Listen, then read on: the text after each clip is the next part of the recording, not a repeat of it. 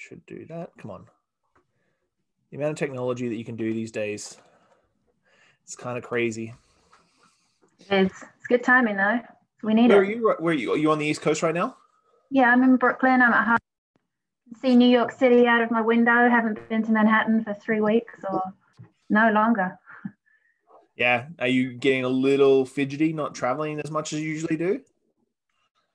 Yeah, definitely. This is probably the longest I've been in any one place since the womb, right? Or that's what it feels like. What are you doing to keep yourself occupied? Well, I suppose there's tons of stuff to still do. Yeah, for sure. Still really busy. Get up every morning, go for a long run. That's how I start every day.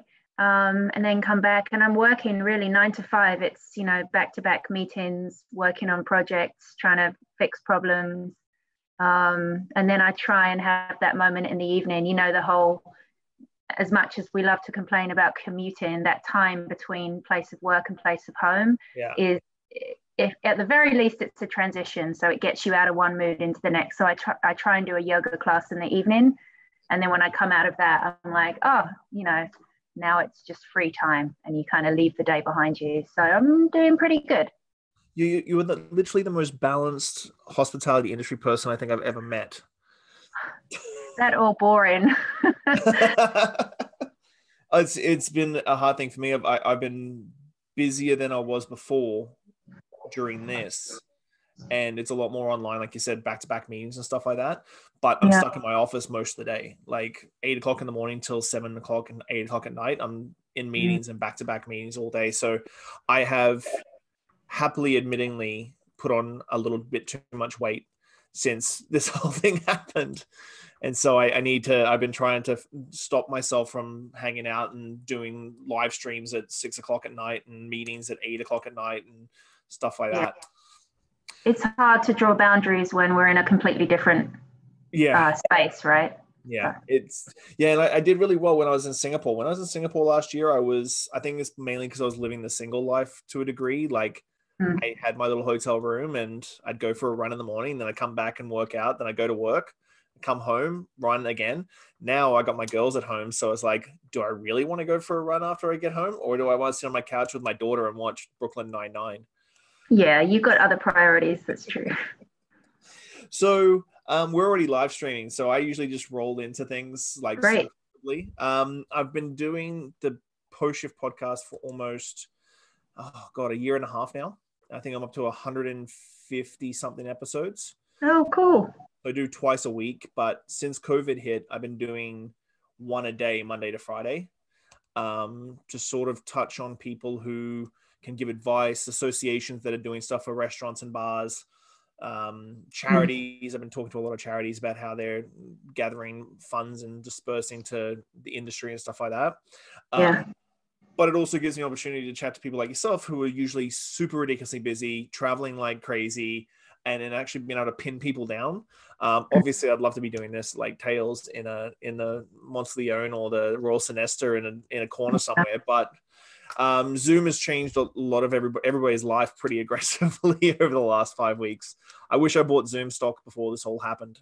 I really would have been glorious. But how about you kick it off and sort of introduce yourself and what your title is?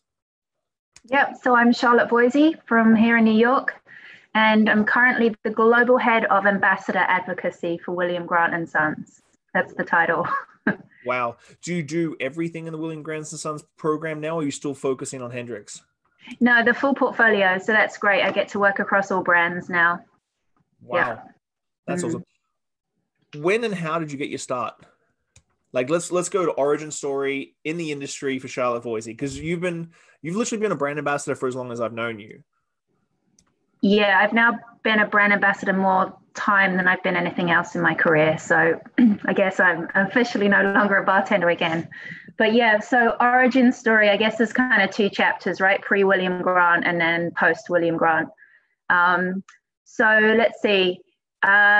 I guess at school, part-time job was in a restaurant. That's where I just got the taste of hospitality. I probably didn't realize it then, but I just loved the buzz. I loved the pace. I loved being useful. I loved working with people. I loved every day being different. And those are probably the things that you can thread right through my career and anyone's really in hospitality. So when I went to university, I still really wasn't sure what I wanted to be. I didn't have that specific goal like some people do. So I decided to take a course that was quite open and vague. So I did international hospitality management. And the reason I chose the course I did is because it had a mandatory year in industry, and 6 months of that year had to be abroad. Oh, and wow. all I knew at that point is I wanted to travel and do fun things, right? So I did the course, and the second year was a year in industry. So I found a great company called My Kind of Town, which some other OG people in the industry might have heard of. And it was 6 months in London, 6 months in Barcelona. And what I managed to get myself into was this really good restaurant management program that usually is for graduates, so post-university. So 6 months in London, I learned every department of a restaurant, spent time in the kitchen, on the floor as a waitress or a server, behind the bar, host, everything, and duty management as well. So you learn all aspects of running a restaurant. And then I did that in Barcelona as well. So once I kind of graduated from their little program, usually then you go to another restaurant and you practice what you'd learned. I did that, only I did it in Barcelona with the added complexity of having to do it in a language that I didn't speak. So it was for the first month, it was a nightmare. I literally couldn't communicate with people. And then it just clicked, and it felt like I was fluent overnight. And then I ran a restaurant in Barcelona for about 5 months. But the cool thing about that was I had a great time. When I got back to university, we all regrouped after a year and spoke about our experiences. I really quickly realized that I had not only just a great time, but I had the best learning experience of anyone. Other people were sort of, caddies at a golf course or sat on the reception of a hotel for a year. I actually learned how to run and manage a restaurant in 2 languages and met inspirational people. So when I graduated, I went straight back to that company. This time I went to Argentina for 2 years, had another great time, 2 more years of restaurant management under my belt. 9/11 hit, literally. Everything changed. That was also around the time where the Argentine economic crash, one of them, hit. So everything was devalued overnight. So it was the right time for me to come home. There weren't enough jobs in Argentina for Argentines. So I came back to London. That same company was just about to open a cocktail bar, and they asked me if I wanted to head it up. That cocktail bar was Apartment 195 in Chelsea. So I opened that with the gorgeous group. It was a small team, so I was a bartender as well. Two years later, I got UK Bartender of the Year, which then just opened the floodgates. And one of those floodgates led to me being offered the job to join William Grant & Sons and move to America. In a nutshell, that's chapter 1. That's a great chapter. And I think I talked to Sven Alaming last night, and and I think we all started our careers around the same time, around the same year. And so I always like to try and remind the youngsters that listen to my podcast or I chat to about not how difficult it was, but how different it was to learn anything about cocktails in that era. Like it wasn't like I could just jump on my smartphone. If someone threw me a recipe that was like a curveball, you couldn't just jump on your smartphone. You literally had to bank everything in your head, and you had to buy a book. So you want to learn about something, you buy the book. Well, and more than that, because my first bar shift was 1996, right? That whole chapter took me 10 years. We have a different legal drinking age in the UK, but more than that, it was all about the people that you worked with, right? It was all about your mentor. So if that person who was training you behind the bar cared and were good and knew their stuff, then you were going to be fine. It was more about that than books. And certainly, the internet existed, but nobody really used it for that. There weren't any resources.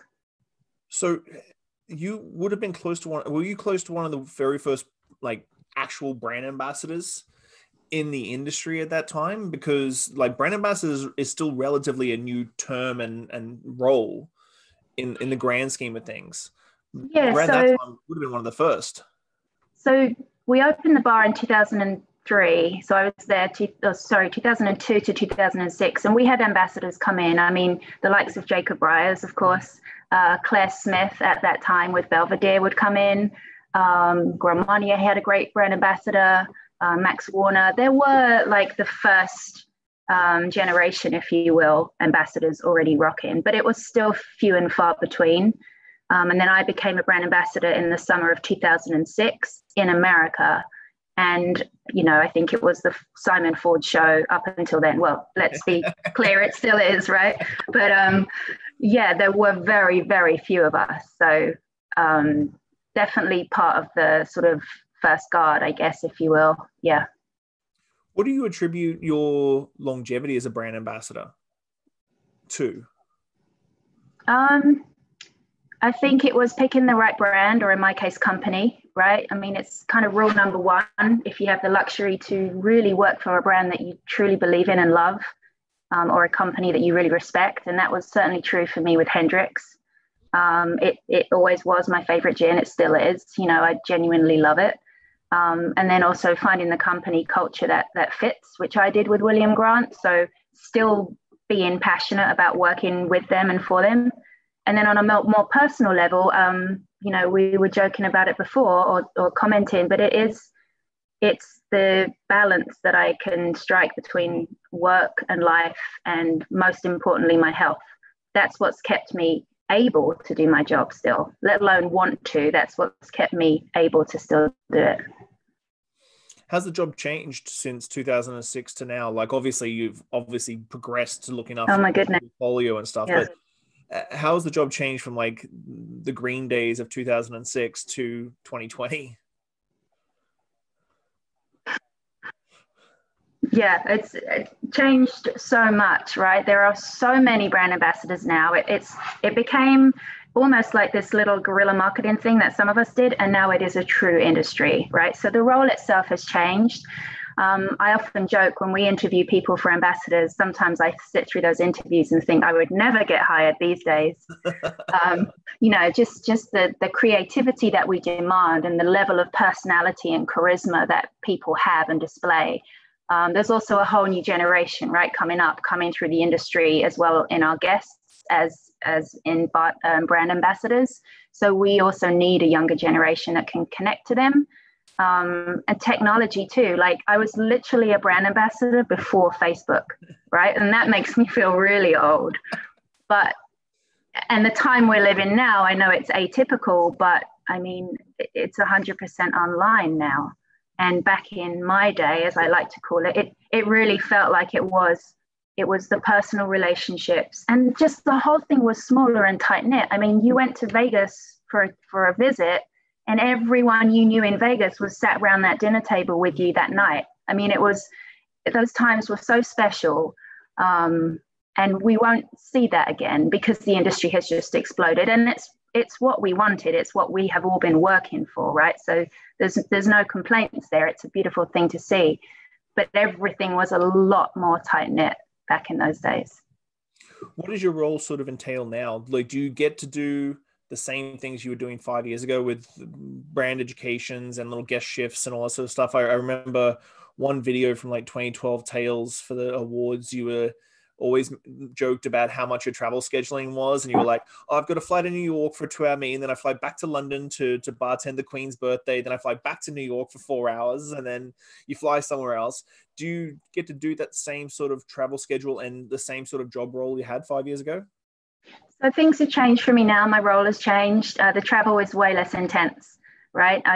It's a bad analogy, but for true football fans, so the one that we play in the UK, and my analogy is that I'm now a player manager, right? So I look after the team, but every once in a while I'll throw myself on the pitch and do an event or something, right?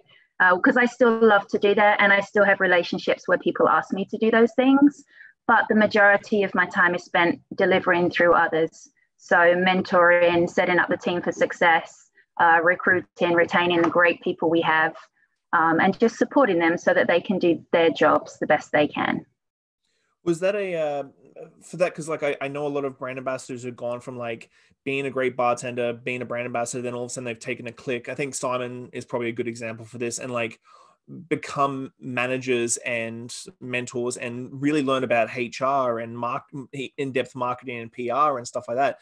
Do you do that more of a job on the training sort of thing, or have you actually like gone on the side and done some courses and some teaching, some learnings as you've gone through, knowing how your role will change over the time? Yeah, that's a good question. I think, the company's been really generous and kind of support the likes of me and others with like leadership coaching type courses and support.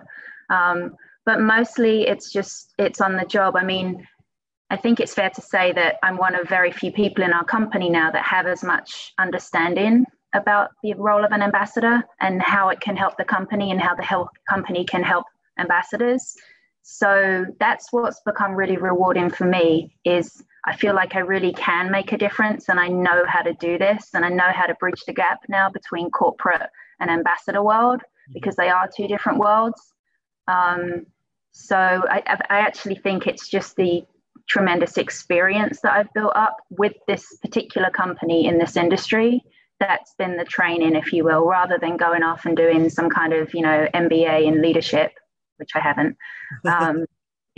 It's truly about the role and the job and this company culture. And, I've been with the one company now for, I guess, 14 years, which is a long time. And, you always wonder, is that healthy? Is it the right way to progress in one's career? But it's still rewarding. And I have such a sort of level of not necessarily comfort, but just insight that I feel like I'm really able to help people. And that's what keeps me going. So we had you for the BBF last week, the Bartenders Benevolent Fund that I'm a part of last week in Toronto, announcing the very generous donation that William Grant gave to the BBF last week. Do you want to talk a little bit more about Standfast and how, because was Standfast always something that was existing pre-COVID, or was it something that sort of was always in part of the CSR, the corporate social responsibility sort of thing, but now with COVID, it's sort of come out much stronger? Yeah, so Standfast, the words, it's been the William Grant company or family motto, if you will, since 1886, right? So it's always been on our letterhead. It's always been on the company logo. And we use it every once in a while. Like we have an internal recognition awards program, which is called the Standfast Awards because it just harkens back to the family. But no, the Standfast campaign now that you refer to is our current campaign to support the on-trade in an ongoing manner throughout COVID-19. So we specifically started this campaign as our response on, all right, how are we going to help bars and bartenders all over the world? Because clearly there's a lot of help that needs to be given out. So we started that campaign specifically to, I guess, allow people all over the world with William Grant to start doing things to help bars and bartenders and just to provide some kind of umbrella that we can kind of collect all of this underneath because it helps to encourage people to do more. And I think it's a positive thing to be able to look at the power of the collective rather than, just people doing good things all over the world. It's nice for us to be able to bring it together. So we bring it together under this umbrella campaign, which we're calling Standfast. So that would include, for example, the donation we were able to do in Canada last week. And what sort of other work are you doing all over the world when it comes to Standfast and other agencies in the world sphere? Yeah, so it's going to depend on each market, right? Every market or every country, rather, will have its own budget. It will have its own set of priorities, right? I mean, the on-trade, the on-premise bars and bartenders are incredibly important to us. I think anyone that knows how we work knows that and believes that. But every country is going to have different priorities. Are overhead costs for our own people higher than they should be? What are the potential dangers to business that are coming into each country? So it happens on a country level decision making level, and then also the law kicks in, right? I mean, the US law around liquor and the way the liquor companies and the way that we can work with bars and bartenders is, this is probably the most frustrated I've ever been with it. I know that it's all there for good reason, but it definitely doesn't help our ability to aid bartenders. So we do what we can, whether it's, buying food through restaurants who are open in some capacity, whether it's takeaway or delivery, and then directing that food to people who need it, whether that's hospitality workers or healthcare workers. It's donating to established charities that are able to either give grants or do good work to help bars and bartenders. It might be donating to food banks. It might be supporting areas like mental well-being, where bartenders need to be able to pick up the phone or go have a counseling session. Anything we can do that's legal, that underwrites something that a bar or a bartender needs, that's the type of thing that we're doing. And we're trying to do it on a grassroots as scale as we can, so that there's local insight, right? What's truly happening in this state or this country, and who are the people that we need to help first and foremost. That's going to be a lot of moving part, because like as a massive company like yourself, getting grassroots insight literally means talking to the boots on the ground, the reps and the representatives in that area about exactly what's going on. Yeah, so for example, in the US, we were able to give a little bit of budget to everyone who works predominantly on the front line and the on-premise, right? Because they are the people that know who needs the help. So whether it's ambassadors or our on-premise sales team, and ambassadors all over the world. We have about 120 ambassadors all over the world with William Grant. So, and that's in many different countries. So they all have their fingers, tapped into what's going on on a very, very local level, and are able to feed back in and direct us and help us say, if we have X amount of money, this is where I would put it, because this is who's in need. So those are the kind of decisions. Sometimes it's country level. If there's a big organization we can help, like the USPG in the US, or there's a benevolent fund in the UK, Drinks Trust, and then some of the money we've parceled out to more frontline colleagues who can get to sort of local solutions quickly.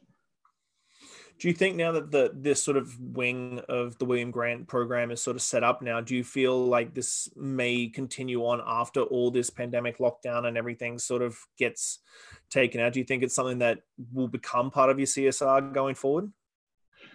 Yes, it's looking more and more like that, right? It was set up as an ongoing effort to support the on-trade. Nobody knew how long that would be. In early conversations, it was weeks, maybe months. Now we know that it could be a lot longer. So the Standfast is there for as long as the on-trade need us, and for as long as we have resources to support them. So yeah, absolutely. And even when bars and restaurants start opening again, as we well know, it's not just going to click back to how it was. It's going to be a very long effort for those that are able to open, and for those perhaps that don't have jobs to go back to, what happens to them? So how can we support them? So yeah, absolutely. It's enduring and it's ongoing support for bars and bartenders.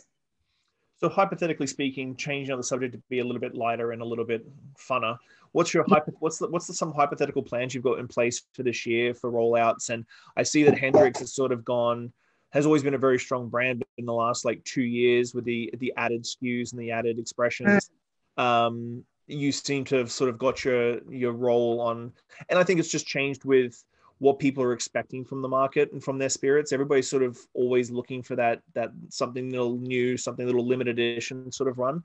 What's the big plan, even with or without COVID being involved, for 2020 and 2021? Yeah, we've still got some fun and innovation projects, as we call them, coming down the pipeline. I mean, you're right. Hendrick's for 20 years was just Hendrick's, right? And there's nothing wrong with that. And then came Orbium, and then came Midsummer Solstice, and then came Luna, which I haven't even seen yet, but it's out in the UK. And then came Hendrick's Amazonia, which is available in airports. Not that it helps anyone at the moment because they're all closed. And then we have Hendrick's Absinthe, which was launched in the UK, which is phenomenal. And there are more Hendrick's and innovation projects in the pipeline. So those are still in process. Those are still planned, and they will come out, whether it's later this year or next year. Again, depending on the priorities of all of the things that we have to balance, probably next year at this point. We have a new American whiskey called Fistful of Bourbon. You can follow Fistful of Terry on Instagram to see the hilarious brand personality that has. It's super fun. Fistful of Terry. Fistful of Terry. He'll love that shout out. Yeah, we launched in Texas last year as kind of like the pilot market, and it went really well. So the plan is to launch in the US nationally this year, which we were literally about to kick off. So that's been postponed, but we're still very excited about it, and we'll do it again when it's the right thing to do, when the priorities calm down. So that's there. Balvenie coming out with more of the Stories range. Glenfiddich have some exciting new SKUs coming out, some new variants. So we still have a lot of sort of a couple new brands and some more variants of our favorite brands in the pipeline, and that's not been cancelled or sort of shut.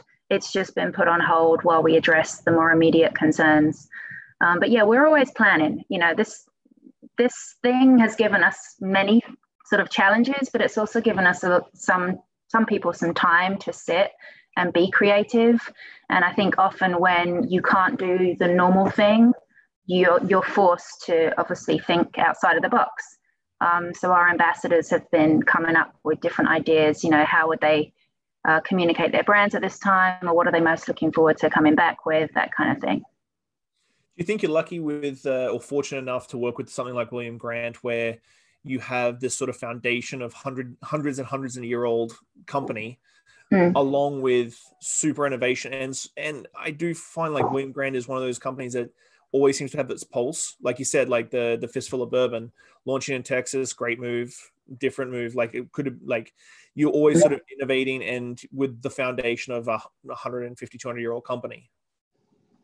Yeah, no, it's a really solid mix. I mean, it gives one a lot of confidence, right? Our Glenfiddich was first distilled on Christmas Day in 1887, right? And it's still the biggest selling single malt in the world. I mean, that's a pretty impressive story to last that long.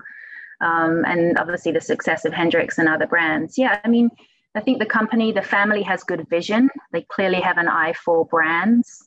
Our excellence in distilling literally speaks for itself. So it's really reassuring for someone like me and all of our ambassadors to be able to work on brands where we know that our liquids are really, really good. I mean, that should always come first. So it allows you to go forth with confidence and have a bit of fun and be creative, because you're not sort of secretly worrying about if people will sort of like the liquid. You know that it's made in the best way that it can be. So it is a really good balance. We've got this really solid foundation of not only proven success, but sort of, proven attitude, I suppose, or a proven ethic that we come up with cool ideas. They tend to work. We make the stuff good. We keep at it. You know, we're a long-term thinking company. I mean, our people love to sort of look at the numbers. And I've heard so many times that if Hendricks had been a larger supplier, looking at its first sort of 5 to 8 years of growth, hands down, it would have been nixed as a project, just because of the slowness, that's the right word, by which it was growing. That most sort of larger publicly traded companies would have said, no, that's not going to work. But, you know, we're still a family business, reasonably sized, who had the patience to say, I think there's something in it. Let's, keep on. And sure enough. So stories like that help gives you the confidence. And we do love innovation, right? We want to disrupt categories, come up with cool stuff that people haven't thought of before. There's just a lot of people in the company that genuinely like that and are good at it. So I think that helps us. So I don't want to take up too much of your time, because I know that you are a busy lady, and I appreciate so much that I got a chance to sit down and chat to you, because it feels like it's been a couple of years since that's happened. Yeah. For someone who's been in the industry as long as you have, and as a brand ambassador, if someone as a bartender, which most bartenders make that switch over to brand ambassador fairly quickly in their career, what's your big piece of advice for bartenders for longevity, as well as like actually enjoying what they do and not getting caught up in the romance of being a brand ambassador?